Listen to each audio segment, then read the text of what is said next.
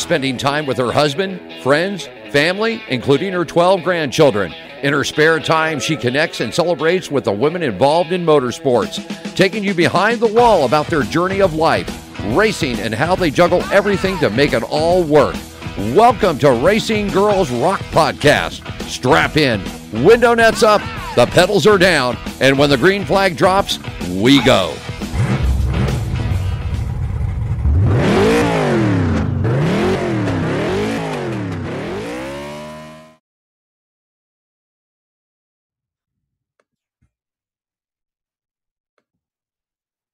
Hello, everyone. This is Melinda Russell with Racing Girls Rock Podcast.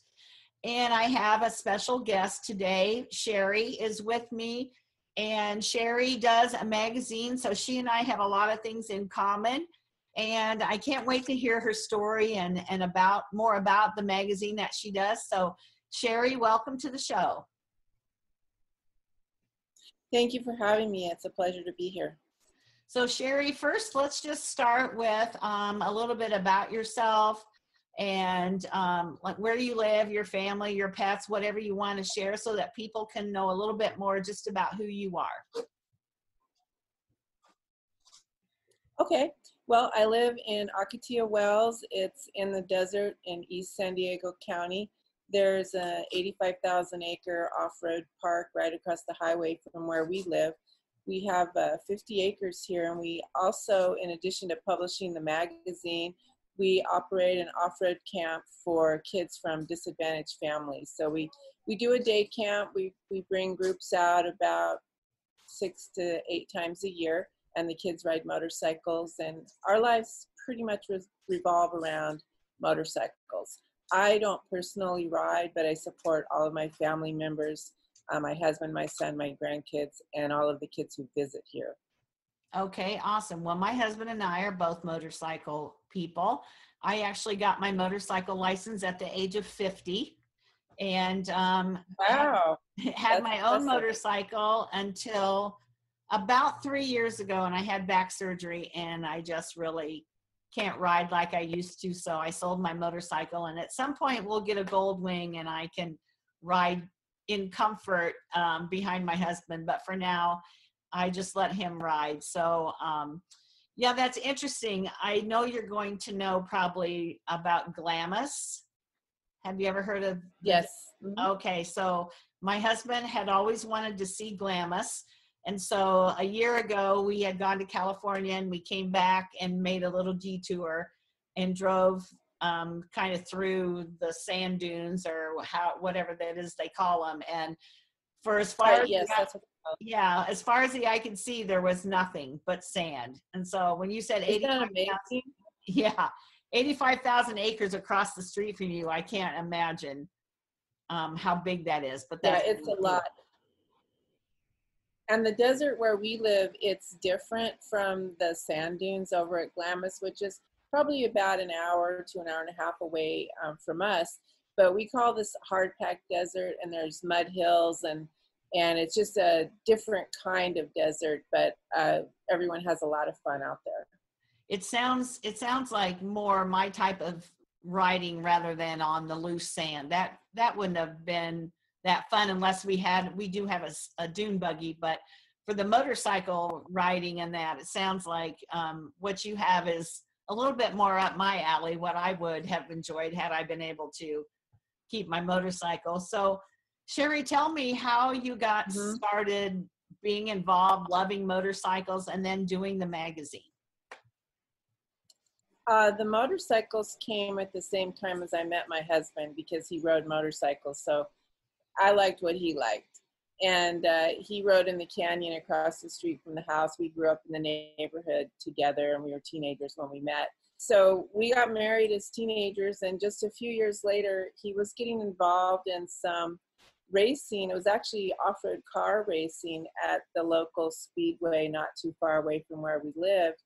And we were looking for ways to help promote those events, and kind of came up with the idea of, well, let's do a publication. We weren't really sure if it was a newsletter, a newspaper, a magazine. We just knew we were going to put it together and put some articles in it and help promote the races at this racetrack. And so that's really how it got started. That was in 1982. I think our first issue was 12 pages. And so we've been going ever since. Wow, that's very cool. So I have a newspaper background. I owned a weekly newspaper for about 10 years back in Illinois, where I grew up. And I also did a newspaper for the Illinois Federation of Republican Women, which I was involved in. So lots of good stories, you know, about people. And I'm assuming that's what your magazine is about too. It tells people's stories and promotes probably racing events. Tell us more about what's in your magazine. We're what I consider very reader oriented. Every month we have a special reader theme where the readers can send the photos in. We have information about political things that affect our sport, because they're always looking for ways to try to shut down the off-road sport. We cover the local racing scene and focus mainly on the amateurs. You know, occasionally we'll have pictures of the pros, but we try to get the people who are reading the magazine to be the ones who are in it. So they're going to see themselves and they're going to see their kids. A really interesting story. We used to go and do trade shows. We'd set up a display of vintage motorcycles and we'd hand out the magazine for free. When we were traditional print, we've recently transitioned over to digital. But a family came up and they were telling me that somebody had picked up one of our magazines at the show and had it at home. And their little 3-year-old was looking through it. And he said, "I'm in this magazine." And they ignored him. They figure, what does he know? You know, his picture's not going to be in a magazine. But he kept insisting he was in this magazine. So they went and looked, and sure enough, it was one of our special reader features. I think it was what we call our Back to the Desert issue, where when desert season rolls around in the fall, readers would send in a whole lot of pictures from their desert trips. And some of their friends had sent in some pictures of their family. They didn't know it. And the little boy was in the magazine. And they became subscribers. And I think they've been like lifelong readers. And so I just really love that story. And we have pictures like from 3 years old, from infants, all the way up to 80, 90-year-old. And I think our average reader, I was looking at our Facebook readership, and it looks like it's between 40 and 65 is our average age of our readers. Yeah, and both men and women. Yeah, that sounds right. That's the age group that we're used to. That's what we like to do. We like to read, and you know, the younger ones are all on their phones, which I'm on my phone a lot too. But yes, that's probably a good age range that I also reach. But I reach a lot of younger girls as well, because we do the same thing. I publish stories about women in motorsports that are just your average lady that races at a local track, and not really focusing on the famous ones as much, although we do once in a while. But they all have a story, don't they? And they all like to tell their story and share it. Yes, that's true. Yeah, absolutely. And so I don't know if we've mentioned the name of the magazine for your listeners, but it's called S&S Off-Road Magazine. And when we originally started it, we called it San Diego Off-Road Magazine. That's where we were, from San Diego County. And then about 10 years ago, I believe it was in 2010, we had incorporated as S&S Publishing for Steve and Sherri, which is our names. So we decided we needed to get the San Diego out of the title, because it was limiting us as we were doing trade shows outside of the county.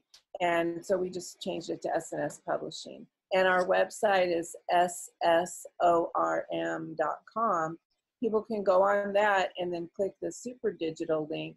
And once the virus shut down, we thought we were temporarily going to transition to super digital. But it's turned out to be so beneficial, because we've gone from being a 36-page tabloid that's mostly black and white to a 100-page digital publication that's all full color. Mm-hmm. And the readers are really enjoying seeing the extra large photos that we couldn't do before. And then for those who still wanted to have a print option, we have it on Amazon in book form. so they can order a copy on Amazon. So they do still have that print option. Okay, that's very cool. So I love the digital options. You know, the kind that I like to go to Barnes and Noble and I like to hold the book, and I too had a newspaper, but I've transitioned to digital really easily because you can reach so many more people and you can do so much more. You can have unlimited pages really, and share more stories. And like you said, Exactly. Yeah. bigger pictures and colored pictures, and it really opens up the things that you can do in your magazine. And so I haven't heard of super digital. I'll have to ask you about that later and hear more about what that is. But yeah. I made that up. Yeah, I made that up so that it sounds more exciting. Oh, okay, very good. Well, I like that. I might have to steal that from you. So Sherri, That's fine. what is your role in the magazine? Do you write the stories and take the pictures? What do you do, and then what does your husband do? Oh, my husband's just whispering to me to say I do everything. I don't really though. What I do, I write one column a month. I have a column called Sherri's Turn. And then I do the editing of all of the other articles that are submitted. And then I do the actual production of putting it together to submit it before to the printer, now to upload the digital format. So I'm on my laptop probably 8 to 10 hours every day. Mm-hmm. But one thing I would like, and what he does is, well, he inspires me with things to write about, which is generally complaining about him in a good-natured way. And he does all of the proofreading, and we just have kind of a running joke that he just loves to tear the work apart and send it back to me with this is wrong and that's wrong and fix this. But he's got a really good eye to catch the things that I'm missing because I might be rushing to meet a deadline and get the pages put together. And then of course he's the one that brings the off-road experience into it. So he knows what's authentic and if there's things that don't sound right that maybe somebody has submitted. So he's able to check all of that. And and when he's not doing that, he restores vintage motorcycles. And so a lot of times we'll write about that, or maybe he'll do an article about that occasionally. But something we branched off into last year is also book publishing, which I hope we could talk about a little bit. Sure. We started we started a series for middle grade readers. It's called Moto Mysteries is the name of the series. And the books are patterned after authentic desert legends. The setting is the family moved to the desert. They're a dirt bike riding family. And the first book is called The Skeleton and the Lantern. They're available on Amazon. And that is an authentic legend. If people look that up as a desert legend, they can read what the real legend is. And we kind of gave a modern twist to it. And then the second one is called, let me check that one out, Ghost Lights of Dry Brook, which is an authentic legend, but I changed the name of the town because the towns are fictional in the book. And we're working on book 3 right now. And so we're excited about branching off into the book publishing business too, in addition to the magazine. Now, I think that's really cool. So I had somebody talk to me one time about writing books for little kids about racing, Robbie the Racer or Sherri the Racer or whatever. And yeah.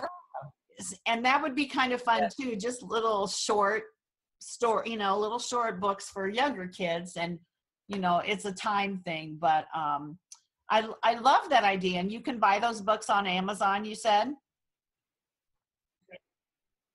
Yes, you can. If you go on and search Moto Mysteries, all 3 of them will pop up. Now, I say there's book 1 and 2 in the actual series, but I did at Christmas time, I did what I called a little mini mystery that was only 60 pages long, and it was called The Christmas Miracle. And it's set in the desert with motorcycles, and I've gotten good feedback from people. And what's interesting by you thinking about doing a series for little kids, I had some comments on Facebook because we also have a Facebook page called Moto Mysteries.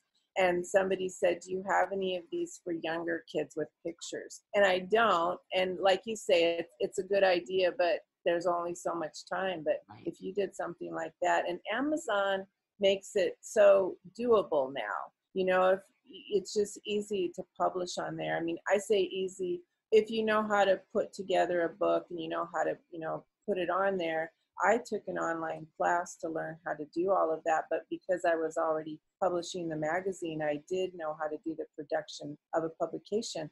But what I mean, as far as it, to be a self-publisher or a small publishing company, you don't have to print thousands of books and warehouse them and ship them out. They do it all for you.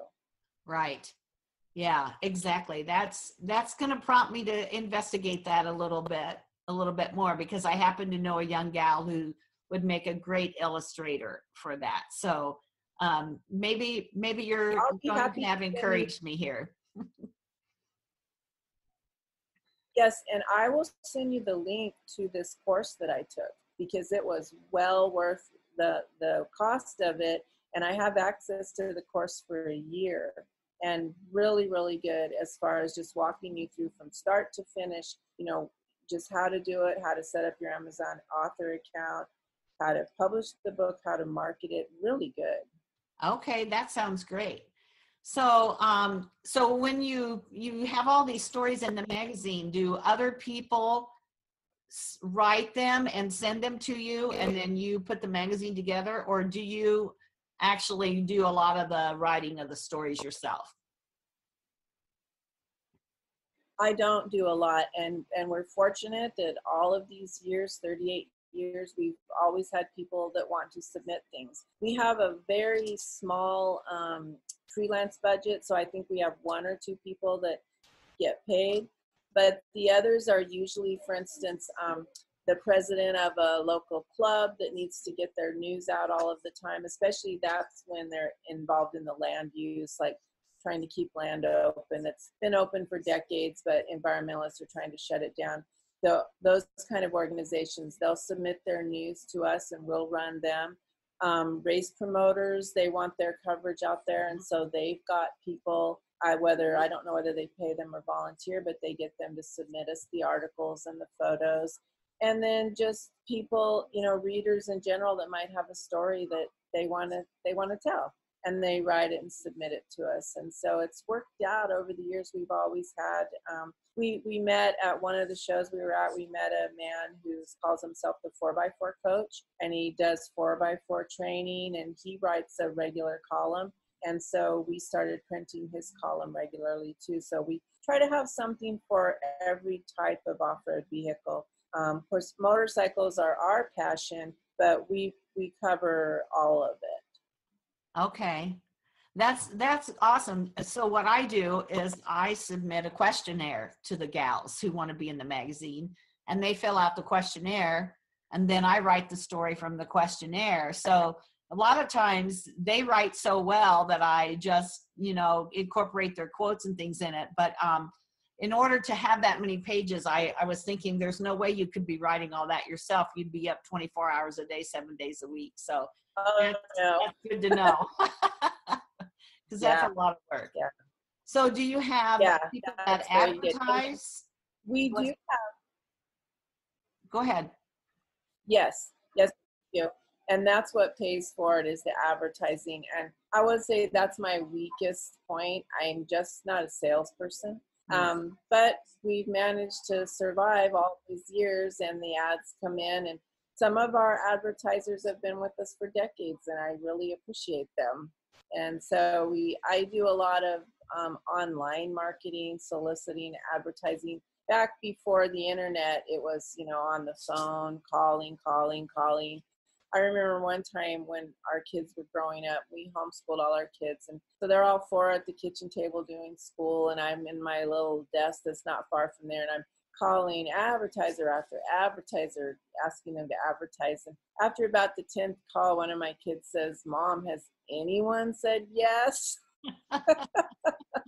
Yeah. And I guess even they were noticing I was getting a lot of no's, but we've gotten enough yeses to keep going all these years. Yeah. That What about you? Do you have advertising? that would be my weakest point as well, because I don't like asking people for things. And even though I know that it would be a big benefit to them to be in the magazine, because not only that, we have a podcast and we are going to be doing events where they could be, you know, sponsors at the events. But that is not my favorite thing to do either.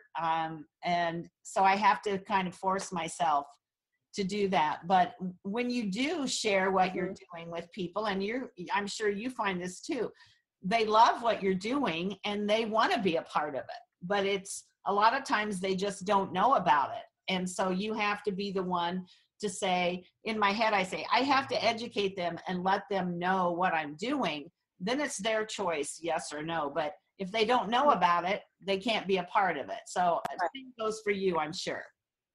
Yeah.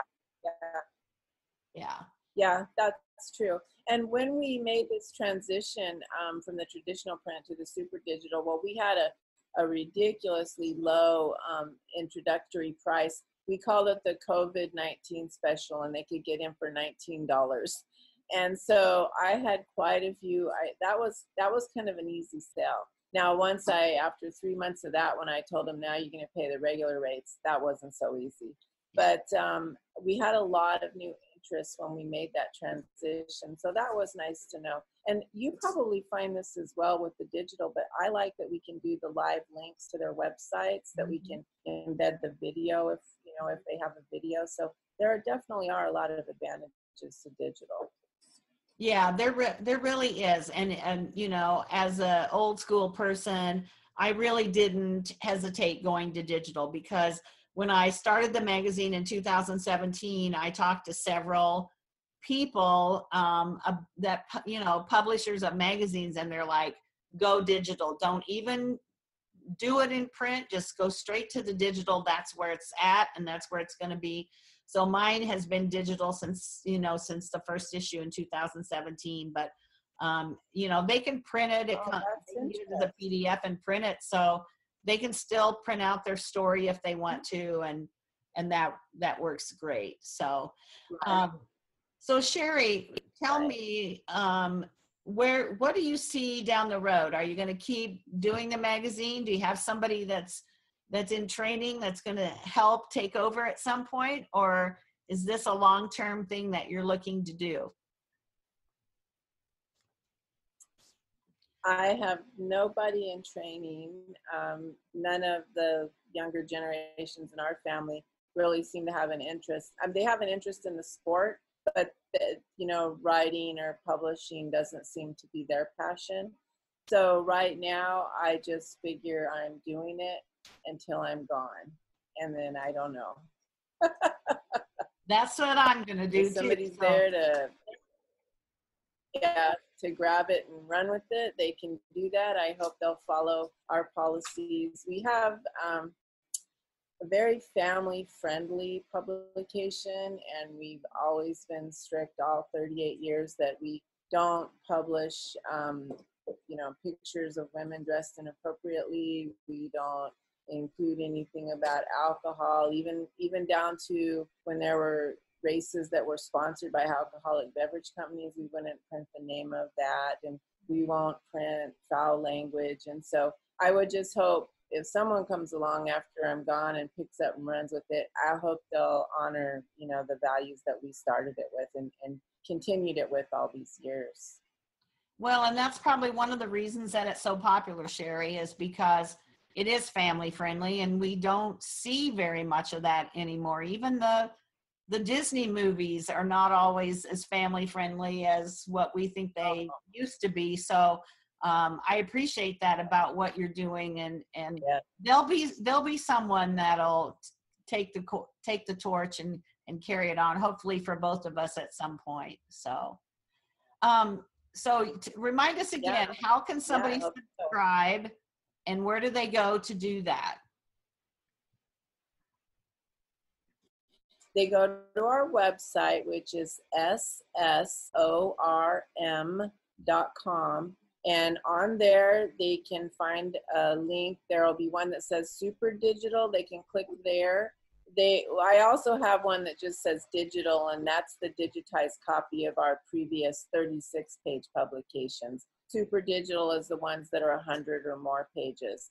Also on the home page of our website, they can scroll down a little bit and they'll find a box where they can sign up to get the super digital link emailed to them every month. And then we also offer a subscription basis. Now everyone can read it for free, but we call it the Inner Circle membership. If you sign up for that and buy that membership, you get the link 5 days before it's put out for the public. And so I've had people sign up for that who are the racers that know the photographers at their races submit photos to us, and they want to be the first ones, I think, to get to see all of those photos. Mm-hmm. Yeah, I do a similar thing. My members get the link too before anybody else. So we have lots of things in common, Sherri. Oh, that's great. We really do. That's nice to hear. Yeah. And also when they're on our website, they can also find information. I have some links to Amazon for the Moto Mystery series too, if they're interested in that. Or I have a website set up for the Moto Mysteries. It's actually my personal name, Sherri, Sherri, Kukla, Kukla.com. Okay. All right. I'll put that in the show notes so that when they are listening to the podcast, they'll be able to check those websites and those links out so they can find you. Okay. So is there anything I haven't asked you about that you'd like to share, either about yourself or your husband, your family, your magazine, your books, anything at all?